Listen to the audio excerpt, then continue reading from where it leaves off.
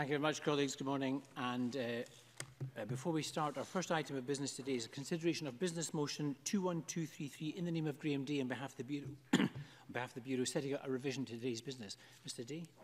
Presiding Officer, my apologies to the Chamber for having to propose a change to today's business at such short notice, but the Cabinet Secretary for Health and Sport is required to participate in a meeting with the UK Government regarding the coronavirus and is therefore going to be unable to update the Chamber on this today. However, the First Minister will write to all party leaders as soon as is practically possible to update them after this meeting, and with the agreement of the Bureau, the Government proposes to make a statement to the Chamber on this issue next Tuesday. Thank you very much to Mr. Day. This information has been circulated to business managers by email this morning and by discussion, so we are accepting the motion. However, there is a huge parliamentary demand for an update on the statement. I think everyone understands this is a moving situation. The Health Minister and the First Minister will need to attend the COBRA meeting. However, there is an expectation, I think, that Parliament will be kept fully informed. Can I suggest that, although I'm chairing a meeting of the corporate body at lunchtime, that Mr. Day and the business managers get together with the business team at lunchtime to discuss how Parliament might be kept informed. In the light of all the responses and the questions that come at First Minister's questions, I think we can revisit this question. There might be an opportunity to perhaps have an urgent question at the end of the day. But perhaps if we can get the business managers together at lunchtime, we'll discuss this matter. But on that note, can I propose that motion 21233 be agreed? Are we all agreed? Yes. We are agreed. Thank you. Thank you very much, colleagues.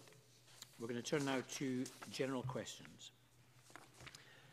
Our first question from Tom Arthur. To ask the Scottish Government what it is doing to tackle adverse childhood experiences in the Renfrewshire South constituency.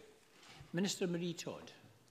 Presiding Officer, the Scottish Government recognises and is committed to tackling adverse childhood experiences, or ACEs, both within the Renfrewshire South constituency and across Scotland. This is a broad agenda which we are progressing across many ministerial portfolios, pursuing 4 key areas for action as set out in our programme for government. We are 1. Providing intergenerational support for parents, families and children. 2. Reducing the negative impact of ACEs for children and young people. 3. Developing adversity and trauma-informed workforce and services. And 4. Increasing societal awareness and supporting action across communities. Tom Arthur. Can I thank the Minister for that answer and welcome the work that the Scottish Government is doing. She made reference to working across portfolios. One organisation operating within my constituency is called Youth Interventions. They're based in Linwood and they do very important work at addressing issues of adolescent substance misuse and also the experiences of young people growing up in households where there would be substance misuse. Can I ask the Minister to join me in commending the work of Youth Interventions, and would she accept my invitation to come to Linwood and Renfrewshire South to see their work firsthand? Minister. Absolutely. I welcome the valuable work that Youth Interventions carry out in Renfrewshire, supporting young people who are affected by alcohol and drug use. Addressing the impact that alcohol and drug use can have on individuals and their families is absolutely critical to preventing adverse childhood experiences from occurring, safeguarding future generations. I'd be more than happy to consider a visit to Youth Interventions and would ask Mr Arthur to contact my office directly with further details. Thank you very much. Question number 2, Bob Doris. To ask the Scottish Government what impact changes to the pension age and new rules for mixed-age couples might have on discretionary housing payments in Scotland. Cabinet Secretary Aileen Campbell. Thank you. I'm deeply concerned these damaging UK Government policies will punish older people. We estimate that this change could lead to an annual loss of as much as £7,000 per household, and by 2023-24 could affect as many as 5,600 households in Scotland. The effect of these changes impact on entitlement to assistance such as cold weather payments and also increase the number of households impacted by the bedroom tax, therefore increasing demand for discretionary housing payments, which we use to mitigate the bedroom tax in full. The Scottish Fiscal Commission forecast this unwelcome change for mixed-age couples will cost an additional £3 million in 2020-21. Bob Doris. I thank the Cabinet Secretary for that answer. I'm glad that the Scottish Government has estimated how much this double whammy will cost from the new government, that double whammy being removing financial support to pensioner households and requiring the Scottish Government to pick up the pieces in 2020-2021. Can I ask the Cabinet Secretary to make representation to the UK Government to actually reverse these policies or financially recompense the Scottish Parliament?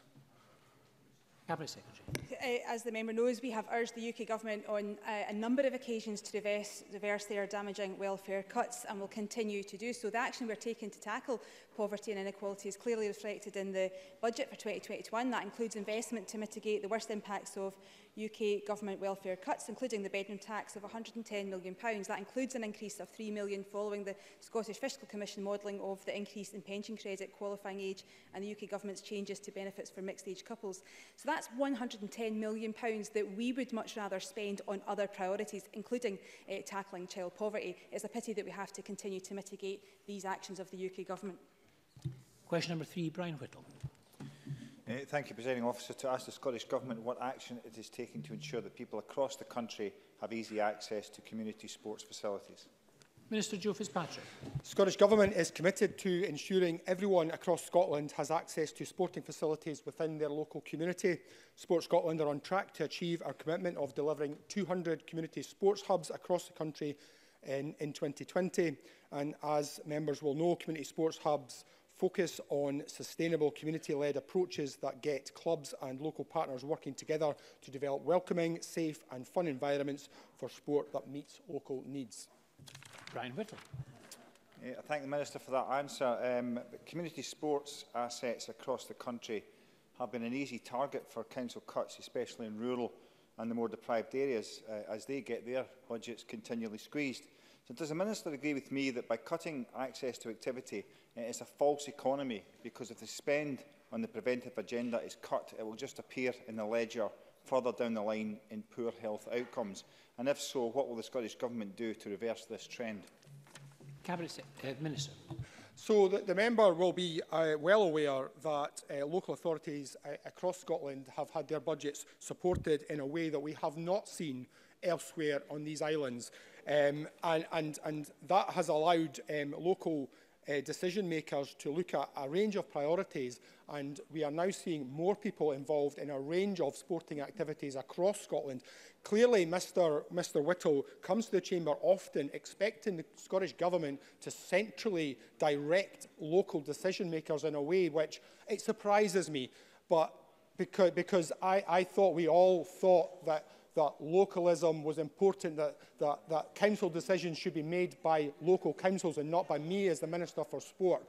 I think we need to work together. We need to support local authorities where they are supporting sporting and other physical activities. There's some fantastic work going on across Scotland, and I would always encourage local authorities to work with a range of partners to make sure the offer in their area continues to improve and more people become more active everywhere in Scotland. Question number 4, Rhoda Grant. To ask the Scottish Government what discussions it has had regarding the proposed privatisation of the new merged college in Shetland. Minister Richard Lockhead. The Scottish Government is in regular contact with the Scottish Funding Council on this issue, but we have not yet received any formal business case for a merger. We expect this will be submitted in due course, at which point it will undergo full scrutiny. Rhoda Grant. I've had concerns expressed to me about the level of consultation with staff, students and the wider public. Concerns were also expressed around access to public funds for further and higher education and the impact of privatisation on staff's terms and conditions. Can the Minister advise me what protections would be available in the event of privatisation to allay these fears, and whether they would block privatisation should it carry such risks? Minister. Well, clearly this is a proposal that's been developed locally, and we await a final business case to be signed off by the Scottish Funding Council, then which the Scottish Government will consult upon before any prior legislation is put in place to make the merger officially happen. In terms of the funding, again, that's a case of the financial memorandum that would have to be signed and put together for the new merger. If that was to proceed, would then be signed off by the Scottish Funding Council as well. So there are processes in place to make sure all these issues are in order. If the member has specific concerns, she should by all means write to me and I'll have them looked at. Thank you very much. Question number 5, James Dornan.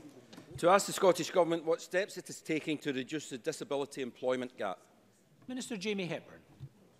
The Scottish Government is committed to at least halving the disability employment gap in Scotland by 2038. A Disability Employment Action Plan was launched in December 2018 and will shortly publish our first progress report. In the Action Plan, the baseline disability employment gap was 37.4%, and the latest statistics covering the period October 2018 to September 2019, the disability employment gap was 33.9%. Progress in taking forward the Action Plan to date includes publishing a recruitment and retention plan, establishing a public social partnership to help support employers to recruit and train disabled people, and delivering personalised support to 19,000 people through Fair Start Scotland, with 5,000 already supported into work. James Dornan. Thank the Minister for that answer, but I've recently met with several of my constituents who have extensive physical disabilities. They found it extremely difficult to find, and then when they do find, to hold down permanent work. What particular actions within the Fairer Scotland for Disabled People Employment Action Plan will help my constituents secure long-term employment? Minister.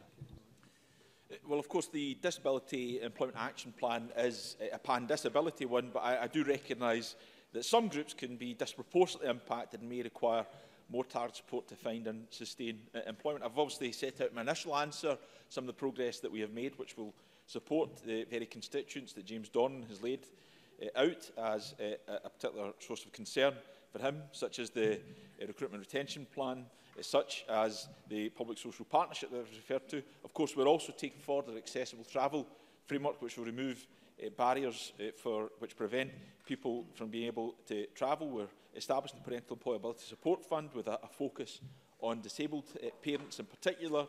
We continue to, of course, take forward Fair Start Scotland, which is supporting many disabled people, and we have our £800,000 Workplace Equality Fund supporting employers to adopt fair and inclusive workplace practices, which is supported in many disability-related issues. So that's some of the work underway. There's much more to be done, but Mr Dornan can be assured that we'll continue to take forward that work. Question number 6, Mark Griffin. Thank you, Presiding Officer. To ask the Scottish Government what its response is to the Scottish Fiscal Commission's forecast that spending on devolved employability services will be £27 million lower in 2022-23. Minister Jamie Hepburn. Fair Start Scotland was commissioned for a 3-year referral period ending in March 2021, with a further 2 years for people to benefit from the nature of the support offered. The forecast figures reflect the natural tailing off of that contract. The latest statistics show that over 19,000 people have started in the service, with over 5,000 people supported into work in a dignified and respectful way. Mark Griffin. I note the Minister's answer as to a series of written responses that reveal that Remploy is no longer active in Glasgow, the third sector no longer supports the scheme in Tayside, Rathbone and Wise have left the South West, and even NHS Forth Valley have pulled out in my own region. On top of the Scottish Fiscal Commission forecasting that spend will be £4 million lower this year than what it said 18 months ago, FOIs reveal all of the contracts are under performance management after hundreds of compliance issues have been identified. By all accounts, Minister, this scheme is in crisis. Fair Start Scotland was meant to get disabled people into work, and yet we're over halfway through and 10% of referrals have made it into a job for 3 months or more. Can the Minister say how the Scottish Government will turn Fair Start Scotland around? Minister. Well, frankly, I find that a fairly extraordinary question, because there's not one word of welcome from Mr Griffin that since the beginning of this initiative, 19,000 people, that's 19,000 people, the length and breadth of this country, have been supported through the service, 5,000 of them now into employment in that dignified and person-centred fashion that we sought to take forward, none of them under the threat of sanction as existed under the previous initiative that was in place under the UK Government's hands. In terms of his suggestion that this is not a successful initiative, I utterly reject the premise of that question. If we look at the first year of the operation of the programme, we are supporting the equivalent of 9% of the unemployed population in Scotland. The programme that is in existence in England and Wales, which presumably would have operated in Scotland if it hadn't been devolved, we took a different approach, is supporting only 4% of the unemployed population in those countries. So the notion that this is not a programme that is delivering for the people of Scotland is one I totally and utterly reject. Colin Beattie. The Scottish Government has taken a substantially different approach to employability services than that of the UK Government, and that's most notably in terms of participation being voluntary. Can the Minister advise how the reach of devolved employability services compares to that of UK Government programmes? Minister. Well, of course, the most fundamental way it differs is the way I've just laid out to Mr Griffin. Unlike the approach taken by the UK Government, we do not compel people to take part in our programmes under the threat of being sanctioned under the social security system, which we have heard has delivered many people into serious circumstances of further deprivation. I've already laid out the fact that we're supporting a wider cohort of the unemployed population. If you look at the unemployed disabled population in particular, if you look at Work Choice, which was operated by the DWP in its last year of operation in Scotland, it supported 12% of unemployed disabled population in Scotland, whereas in the first year of Fair Start Scotland, we supported 19% of the same population. And in the analysis of the first year of the operation of our programme, of the 1,000 participants surveyed, over 90% of them said they were being treated in a dignified and respectful manner. That's the approach that I can continue to take with our employability services. Yes, there's much to learn from, but we are delivering for the people of Scotland. Question number 7, John Mason. Thank you very much. To ask the Scottish Government how it ensures that the action it takes to restrict hate speech does not inadvertently discourage freedom of speech. Cabinet Secretary Aileen Kemp. Thank you. Scotland is a modern, inclusive nation which protects, respects and realises internationally recognised human rights. Any form of hate crime is nonetheless unacceptable. In June 2017, the Scottish Government published an ambitious programme of work to tackle hate crime through an action group that I chair. Our plans include the introduction of a hate crime bill during this parliamentary period. This bill, like all of our efforts to tackle hate crime, has been carefully balanced against the fundamental rights and freedoms of all who live in Scotland, as reflected in human rights legislation. John Mason. Thank the Cabinet Secretary for that answer. We've had 2 recent cases in Glasgow where freedom of speech apparently has been restricted. One when Franklin Graham was refused an event at the SEC, and the other one where 4 women Scot were refused an event at the Glasgow Women's Library. It appears that there is a cooling towards freedom of speech, and when someone disagrees with someone else, it's just called hate speech. Cabinet Secretary. Well, I'm aware of the exchanges that the member refers to, and I'm sure that we're all aware of the tone and nature of some of the discussion and dialogue that's gone along with that as well. That tone, I don't think, is necessarily helpful in terms of carving out the space for dialogue, discussion and debate, and for that to be done respectfully. And as I said in my earlier reply, Scotland is a modern and inclusive nation, but that does not happen by accident and is precious, and we need to work hard to keep that. That's incumbent on all of us as parliamentarians to ensure that we set the right tone and that we lead by example, and we are guided by kindness, respect and empathy, and that should be the hallmark of our approach in all of these vexing and challenging discussions that we have. And Gordon Lyndhurst. Following on from the Cabinet Secretary's comments, does she share the concern of many Christians in Edinburgh at the cancellation of a Destiny Church event at the public Usher Hall venue and their concern about perceived potentially state-supported religious censorship? Cabinet Secretary. Again, as I said, I think some of the discussion and dialogue that happens around that, sometimes the tone of that is not necessarily helpful. I'm happy to meet with the member, I'm happy to meet with John Mason as well, should they have concerns, to make sure that as we take forward the hate crime bill, that some of those concerns can be, you can be made and feel reassured. Scotland is a modern, inclusive nation, as I said, but that has to be worked hard for. So again, I think we should lead by example. We can meet with you and to discuss some of those concerns so that we can make sure that we can proceed in a positive way so that people don't feel in any way threatened. Question number 8, Pauline McNeill. To ask the Scottish Government what its response is to reported concerns regarding the morale at Glasgow School of Art. Minister Richard Lockhead. The Scottish Funding Council continues to meet with the Glasgow School of Art senior management on a regular basis to ensure the high level of governance we expect of our higher education institutions is delivered and to support staff and students. Pauline McNeill. The Minister will be aware that a staggering £800,000 was paid out, accompanied by confidentiality agreements at the School of Art. These kind of gagging orders are concerning because they have important information about the running of the Glasgow School of Art, but in contrast, whistleblower Gordon Gibb was sacked for speaking out on his view of the running of Glasgow School of Art. This is a school which gets funding from the Funding Council. When will the Minister start asking the institution to account for this unacceptable sacking of a whistleblower and presiding over dreadful relations at a critical time, or is he not concerned about that? Minister. As I explained to the member just a few moments ago and have done in our previous questions, the Scottish Funding Council have looked at all the procedures followed by the Glasgow School of Arts and took the view they were followed correctly. However, we do know that there are now 5 new members of the Glasgow School of Arts board, as well as the recent appointment of Penny Macbeth as its new director as well. So I hope the member uses the opportunity to meet the new members of the board and the new director and discuss our concerns with them. And indeed, I look forward to meeting them as well. And on that note, I'm pleased to say that the school was named 8th in the world for delivering art and design courses in the latest QS World University rankings that were published only last week, and we should all welcome that as well.